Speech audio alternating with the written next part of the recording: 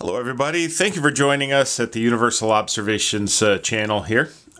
First I'd like to point out here at Universal Observations, one of the things we like to do is find or help you find some things that might be difficult to find online. In this case I'm going to be talking about the William Optics ZenithStar 61 and some of the accessories.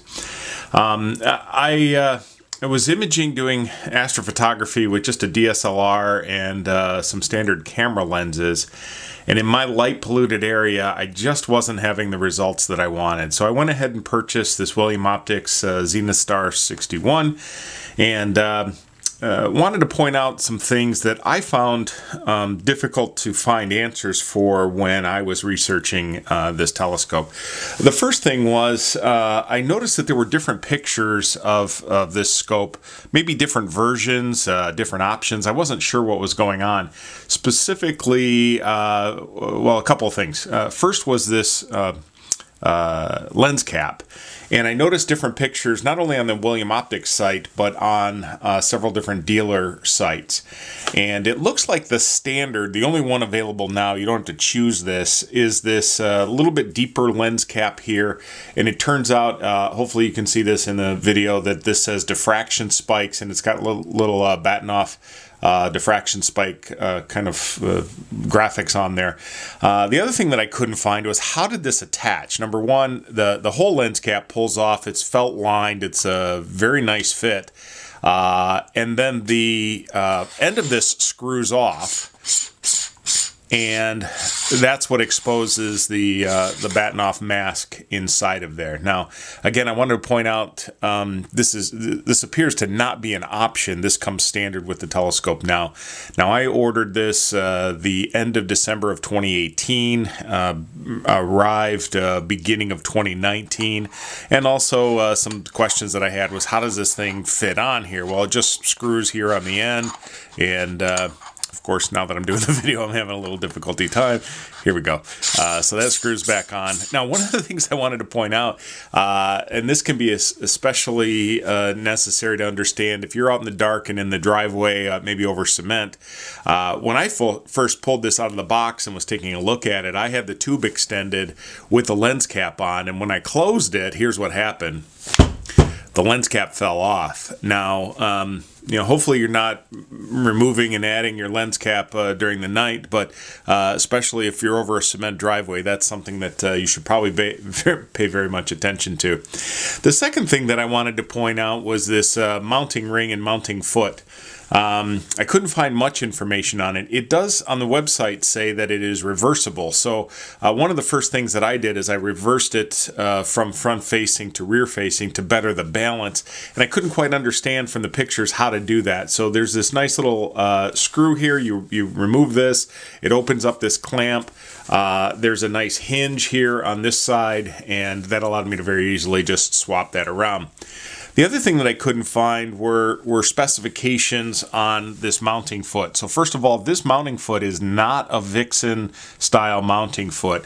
It is rounded here at the end. It is not beveled. So again, it's just not a Vixen style mounting foot. So you're going to need to add some type of mounting plate to this, depending on what mount you put this on. William Optics has a few of those, and I found some different ones online. Very similar pricing for those as well. So these outside screws are 1/4 by 20, and the inside is 3/8. So it should be some standard mountings. What I wanted to do here is show with some calipers maybe what the dimensions are. Now let me put this in millimeters here, and this looks to be, and this is not by any means a scientific measurement, center to center a little bit over 29 millimeters, and then from the front hole to the 3/8 a little bit over 14.84 here. So hopefully that helps you out, gives you an understanding of what those dimensions are, if you're looking to determine whether or not it's going to mount for your application. I'm going to move the telescope out of the way a little bit here and bring in this. Now, this is the new Flat61, and you can see here it's actually labeled as, hopefully you can see this, it's labeled as Adjustable Flattener Flat61A. The previous generation, the Flat61A, I'm sorry, the Flat61 appears to be discontinued on the William Optics site, and this is the only one available. Now, I was having a hard time finding specifications on this because while the William Optics website shows a nice diagram on how to adjust this, there's really no instructions, and the specifications tab on the website still shows the old Flat61. It doesn't show the adjustable version. So I wanted to talk a little bit about this. Now, this is really nice because it when you get this out of the box, it comes compressed here, and let me see if I can open it. There we go.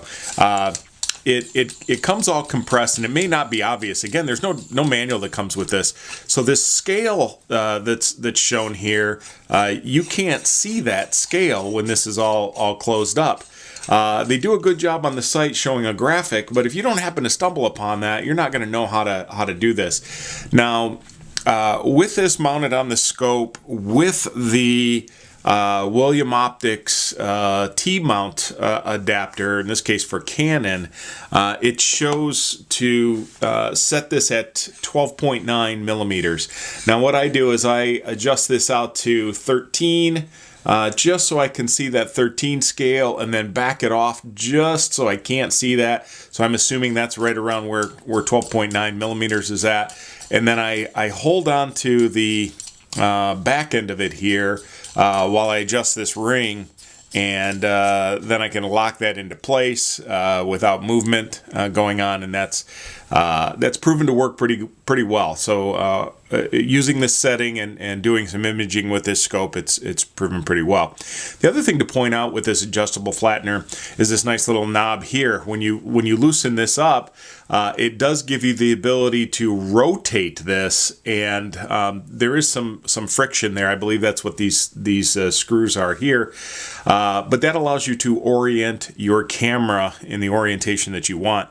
A lot of the targets that I face here in the northern hemisphere of the United States are almost straight overhead at this time of the year. Right now it's January of 2019, and often my camera is upside down or pointing in the wrong way, so this gives you a very nice way to orient the camera the way that you want on your mount, and that works out pretty well. So I wanted to point out this.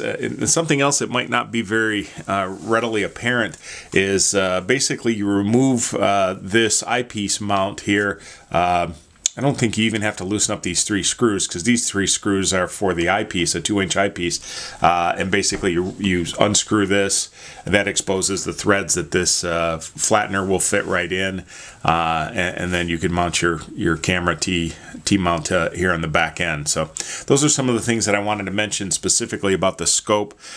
Something else that I found in the documentation, and it's only mentioned one time, is when you put the scope away, you should put it into, I forget if it says an airtight container or a watertight container, but regardless, it says to put some moisture absorbing things in there, like these little packets. Now I found these just on Amazon, and these are have little indicator beads in them to if they're overused. Again, found a whole packet of these things on Amazon. I don't promote this particular brand or any brand for that matter, but hopefully these will last me for a long time. You can actually rejuvenate these things in the oven or possibly even the microwave. So I usually throw a couple of those in the bag before I put my scope away in its container. So again, thank you for joining us here at the Universal Observations channel. And hopefully we've given you some good information if you're a new user and maybe researching this telescope and potentially purchasing it. Maybe I've answered some questions for you. Thank you for joining us today at Universal Observations, and clear skies. Thanks.